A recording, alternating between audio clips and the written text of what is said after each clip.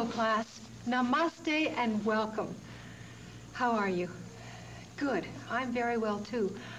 I hope that you're really following the series and practicing every day. And I hope that you're really seeing that your body is getting stronger and more flexible, and that the exercises are becoming easier for you. Do you find that? Many of you ask me if you would, what I think about any of the Hatha Yoga classes here in this country, and would I recommend it? I definitely would. If you really enjoy this class, and I hope that you do, and want to have a teacher who watch over you and sort of correct you a little bit more than I can, by all means, look in your yellow pages of your phone book, and if perhaps you don't have a yoga class registered there, the YWCA or the YMCA or the adult education programs in most parts of the country have really fine teachers. And our caliber of teaching is really coming up tremendously as the years go on. The teachers are getting better and better because all of us really realize that all of us that teach, we must continue our own study. We must continue to grow in whatever situation we're in. It's no fun unless you continue to grow and to learn. And that goes for a lot of things, doesn't it? I know that you know that. May I share a letter with you, a few letters with you? And I'm just going to reach out of your living room for a second. And I love to have you write. As I've said, it helps me a lot. Let me just start with, one is going to we'll work with an exercise. The other one is just simply saying something about herself, and perhaps it might encourage you if you are perhaps in this situation. This is from someone who in my Arizona class, and I'll take this time now to say hello, Arizona class, and how are you? I haven't forgotten you all. I was in a serious automobile accident 5 years ago, and I've been feeling very sorry for myself and eating like there was no tomorrow. I weighed in at 170 pounds and only 33 years old, and getting fatter and fatter. 4 weeks later, I am 34, and I now weigh 155 pounds. A lot of that I give credit to you and to your Hatha Yoga classes. It has made me more aware of myself and of my body. So I think she's giving me more credit than I can take. I think it's all of you that are working so hard on losing some weight that you know you really need to tackle, and now's the time to do it. And you're starting with a type of exercise that is excellent for releasing tension, but two, also getting into your entire nervous system. I mean, really deeply into your nervous system, but also into the glands and organs of the body, and having them function better. When we're functioning better in the thyroid area, in the abdominal cavity, in the glands of the body are functioning better, a lot of the weight will come off on its own, slowly and gradually. It isn't going to come without watching your diet, but a lot of mental peace will come from Hatha Yoga study. And whereas we would snack because you feel rather lost occasionally, this is why I overeat sometimes, is when I can feel down. The ice box is my friend. You'll find that a lot of those feelings will disappear. And they'll go very gradually, and you'll say, my goodness, where did that go? And all of a sudden, a lot of the weight will be gone. Keep at it, though. All of you that are working on this problem, all of you, many of you, I know. I have lots of mail that tells me about this weight problem. And this is a nice letter, too. And she also says, when we do leg stretches and pulls, the back of my legs feel very painful and stiff. This type of pain is very discouraging. Let's cope with that right now. Do you feel discouraged occasionally when you feel the ligaments of the back of the legs? You think, oh, they'll never loosen up. Well, let's work with that now, all right? Let's lie down, and we'll work with some discomfort and how to work with it better.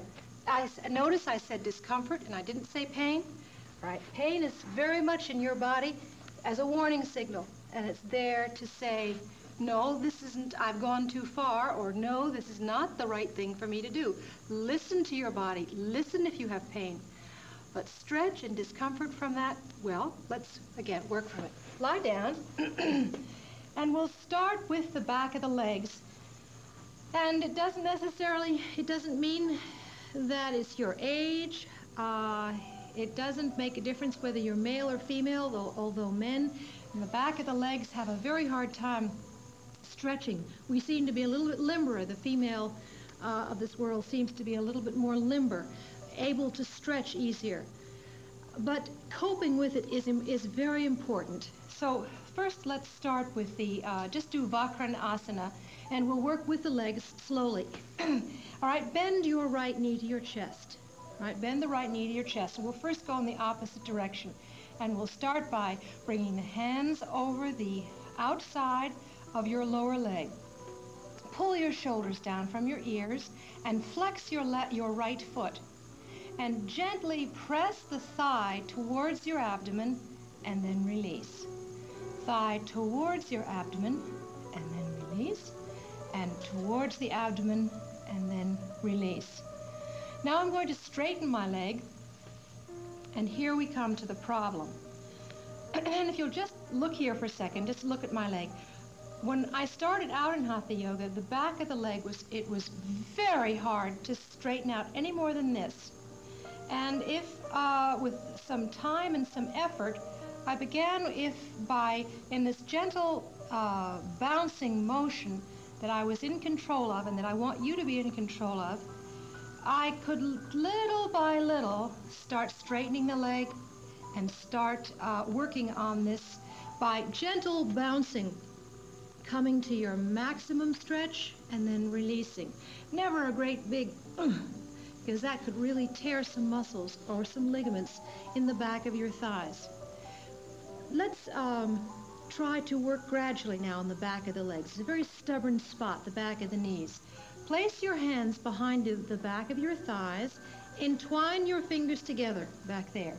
Now bend your knee and flex your foot. Right? Now straighten your knees slowly and bring the hands up behind the knee, a little bit further behind the knee. Straighten your arms and push the ceiling up with the heel of your foot. Now release. Bend the knee. That simple movement of straighten the knee, flex the foot, just go as far as you can without a whole lot of when you start to shake tremendously, just let it go. I don't want the shakes there. Just come to your maximum where it feels quite uncomfortable, then release. All right, now, how about following me a few times and we'll just work the back of the legs. Hands behind your thighs, and now straighten your knees, hold the ceiling up with the heel of your foot, and then release. Move the hand up towards the knee, straighten the knee, flex your foot, and release. Now up, bend and straighten, bend and straighten, bend and straighten, bend and straighten. Now by now you can probably really feel the back of the legs. So you've had enough, and then come down. Lower the legs slowly as we've done before, flattening the foot, keep the arch out of your lower back as you lower the leg. And then observe. A posture that we're working towards is a deeper stretch. It's much more intense stretch, and I'll show you with the other leg if you'd like to see. It's this stretch, and I think it's called Shiva's couch. I don't know why it's called that, but I think the name of the posture translated is Shiva's couch. You're grabbing a hold of the big toe, you keep the back of the leg, hands, the opposite hand in the thigh, and then you pull the forehead to the knee with the leg straight. You hold, and then you release. But in the beginning, we're a long way from that, and it would be just terrible to push you into that posture way too early. So that's why we work gradually and slowly, working with the discomfort in the body. It does go away. It does get better. I still have discomfort in postures, all right? If that's encouraging to you. Left knee. Let's work now bringing the hands behind. Oh, I know. I wanted to work with the thigh first. So bring the hands on top of your lower leg, one hand over the other, and press your thigh to your abdomen, and then release. Press and release, and press and release, Just press it close to your abdominal area, flex your left foot, and then release. And now straighten the back of your knee. Place the hand behind the back of your thigh or the knee if you're comfortable. And this is a 90-degree angle at this point. All right, now release the knee, relax your foot. Okay, is your knee relaxed? Should be comfortable. Now go to your maximum stretch, not a painful, a real tearing pain. It's just to your own maximum discomfort. All right, then stretch the knee, flex your foot, and then release. Now straighten and release, and straighten, release. Straighten and release, and once more, straighten and release. Now add a little bit more if you can, if you're getting more limber. Bring the hands up a little bit higher towards the calf, and with the knee straight, a gentle bouncing stretch towards your chest. Bounce, release, and a few more times. And then hold the ceiling up with the heel of your foot and lower the leg to the floor. Remember, always both hips are flat on the floor as you lower your leg to the floor. And now relax, class. Pull your shoulders down from your ears, the palms turned upwards. And I just want to thank you for writing me those two very encouraging type of letters. If you'd like, perhaps if you haven't written me, drop me a note and maybe I can use your letter on the air. It does help others and it's really encouraging to other people. Now, class, observe what you've brought with you today. How does this body feel? What does it feel like? How easy is it for you to relax? How easy is it for you to give up your daily tension and in its place allow energy to flow? Let's try to do now some tension relieving exercises. Bring your feet together, arms over your head, hands making two separate fists.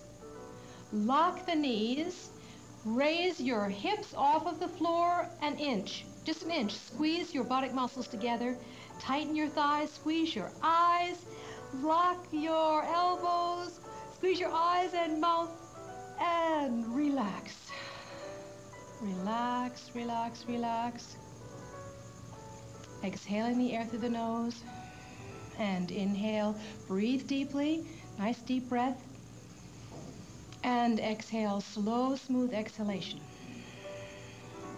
Place your hands behind the back of your head, class. Just lift your head, place the hands back of your head. And then just placing just gentle pressure now on the back of your head. Bring your chin to your throat, bring your chin to your throat, and hold. And hold, just letting the back of your neck stretch out very gradually. And then lower the back of the head to the floor. Now place your hands underneath the cervical arch. That's this upper 7 vertebra of your spine. Place both hands comfortably, elbows on the floor. Bring both knees together. You all with me? Right, hands or palms are flat underneath the neck, elbows on the floor, knees are together.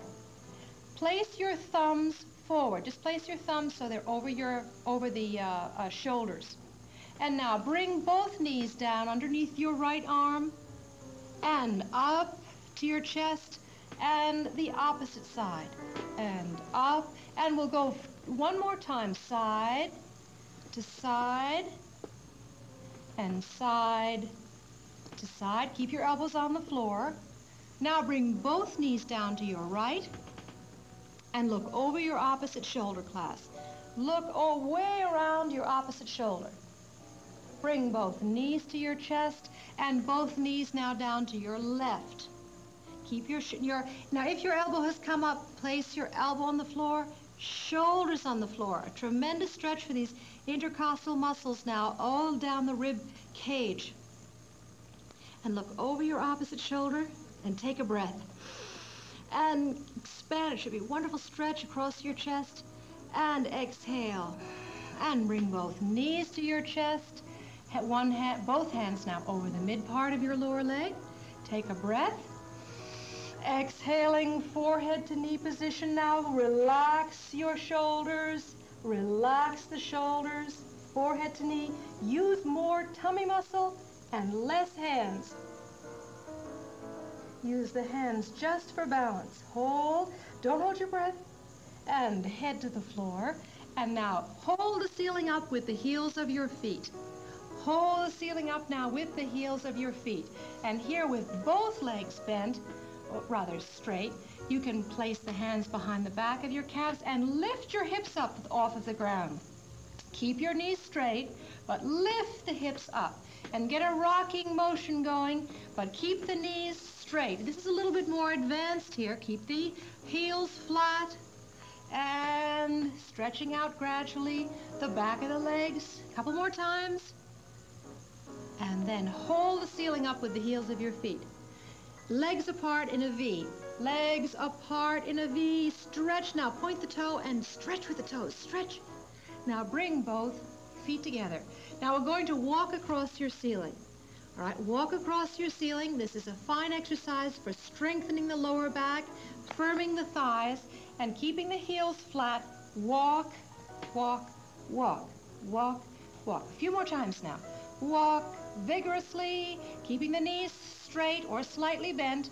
Go at your own speed. A couple more times now. A couple more times, bringing that toe close to the back of your head.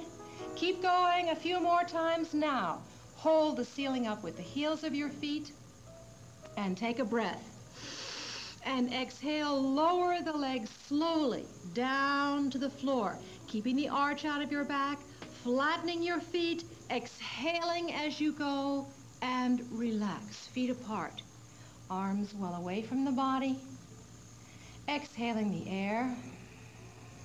Inhale, draw the knees up and the feet flat on the floor. Take a breath and raise arms over your head, and you'll come up into a sitting position. Take a breath. And on your exhalation, raise arms, head, shoulders, contract abdomen, and then sit up. All right, class. That's warming up, but it's also strengthening up too. And work hard on those, won't you? Especially if we meet only once a week. Really work hard on your conditioning exercises. Class, will you? I'm going to slowly get us up into standing position, but seems to me we need work on stretching out the back of the legs. The dog posture or dog stretch is quite an advanced posture, and this is a beginning, a preliminary to it. If you come onto your knees, place the hands flat on the floor. It is as if you are in your table position. The knees are together and they are parallel to your hips. The palms of the hands are flat on the floor. And if you'll just watch here, let me demonstrate it. This is going into Mukhasana, your dog stretch. And all I do is I just straighten my knees and stretch the heels to the floor. Place the knees back on the floor, and it's this type of a motion, and then back down. Don't try terribly hard to push or force the heels to the floor. Again, you go to your own maximum stretch. All right, now, are you in your table posture? Pull the tummy up. Pull it up. Don't let your tummy hang down. Okay, now head straight, and this time don't watch here. Just listen to my words. Straighten your knees. Bring the seat up to the ceiling. Gently push with your hands to get a good stretch down the back of your legs. Wherever the heels may go, just let them be. And back down to the floor. Take a breath. Inhale. Exhale. Straighten the knees. Bring the heels just a little bit further towards the floor. And back down. The next time I do this now, I'm going to add the stomach lift, and see if you can keep the air out totally now as you exhale. Then relax your abdomen and feel the abdominal muscles suck themselves right up into your spine. So this whole abdominal area will make itself a cavity, and it should feel very, very good.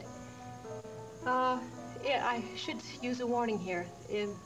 The stomach lift, if you've had abdominal surgery or are pregnant, that isn't something to do for pregnancy. All right, now straighten the knees and the heels just gently to the floor. Now take a breath, class. Inhale Exhale out your air, out, out, out, out, out. Keep the mouth closed. Relax your abdomen and try and pull it right up to your spine.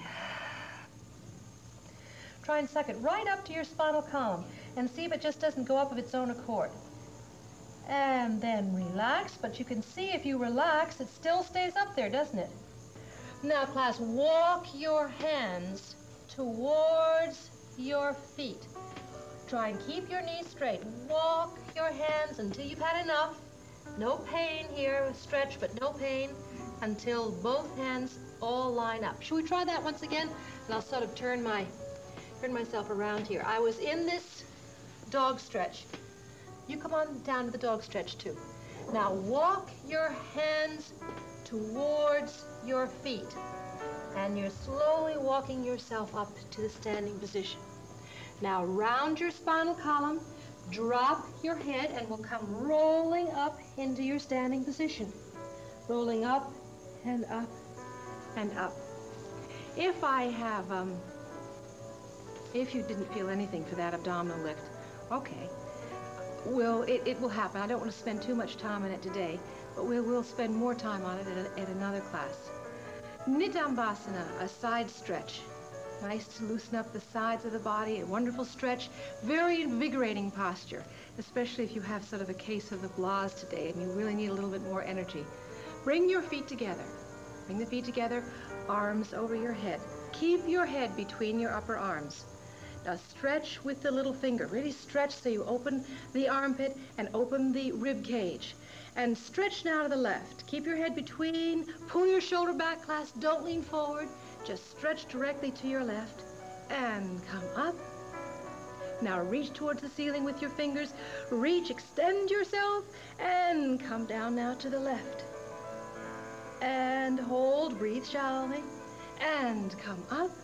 Once more, let's reach now right to the ceiling. Reach up to the ceiling, contract your buttock muscle, and lift the chest up to the ceiling. Lift the chest up, and head straight. It's very, our awareness must increase in anything that we do in our arch backwards. One is to take a full, complete breath before you go back, so there's no lightheadedness. And the other is to always keep the lumbar vertebra here of the lumbar area free from any pain. So let's try this again. And you keep the freedom of your lower back by thinking upwards.